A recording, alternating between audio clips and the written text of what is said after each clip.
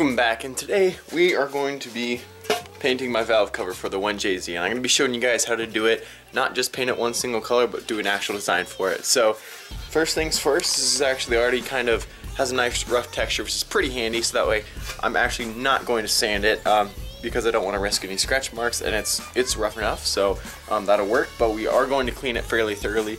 So go ahead and get some degreaser out, and let's go ahead and wash this up.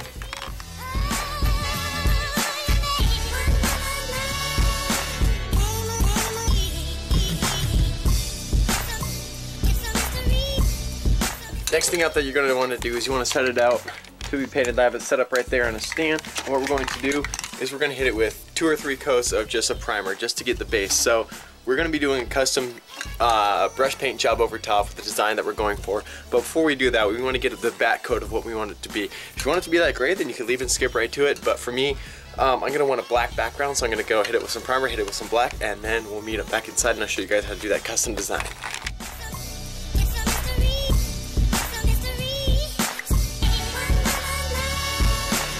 Alright guys, so we have everything we're going to need to do the actual design part. Now this part is going to be fairly tricky, especially if you're not really artistically inclined, which I'm kind of sorry that that's you, but hey, make the best out of it and see what you can do.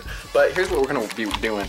So I have my valve cover here, and this is the design I want. I keep with the Spider-Man theme because black and red, and I think it looks good, and also my car was blue and red before, so it just kind of matches right along. Anyway, so what I'm going to be doing is I'm going to be drawing this out here on pencil lightly. So the reason you're doing it with pencil is because pencil can erase. It may not erase perfectly, but it's a lot easier just to see where you're going first. Plus you can do thin lines before you go over and paint. So paint I have is just craft paint, and then a bunch of thin brushes I have to get those points nice and sharp as possible. So all we're going to be doing is using the red and then painting it on.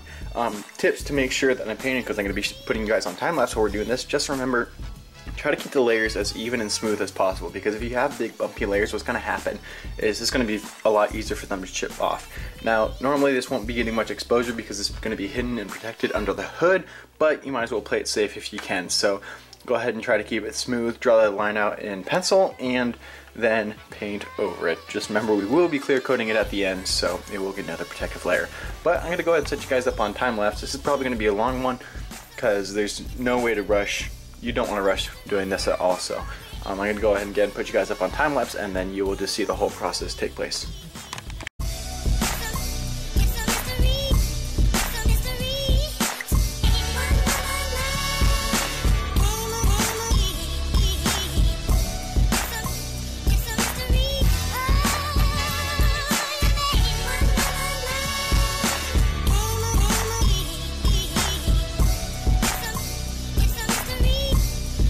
That didn't work one bit. Yes, I had the shape. No, it does not look good when it's close up. This is going to be my 3rd try now for things that we're going to do.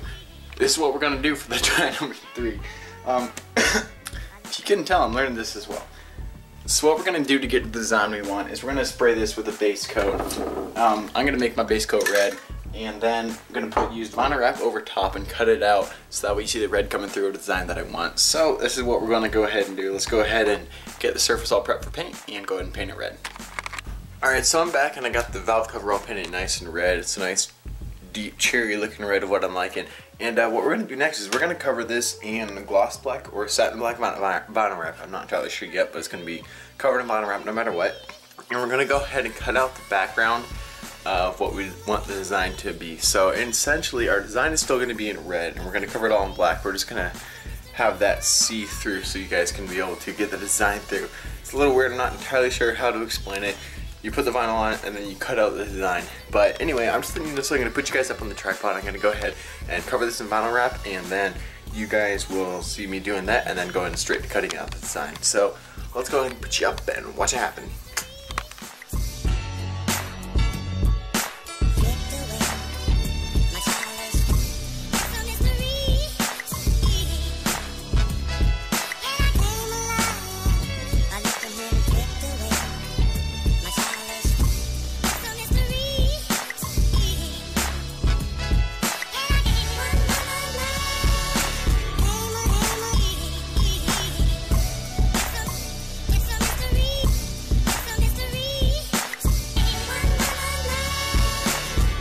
So here's how it turned out. It's pretty dope, actually, in my opinion, to be completely arrogant. Right here, it did actually take up paint all the way back. Like, this is below even the primer. It took off the top layer of the valve cover. So I wasn't expecting that, but once I got that off, everything else was fine. And honestly, it looks kind of cool. So I'm gonna leave that.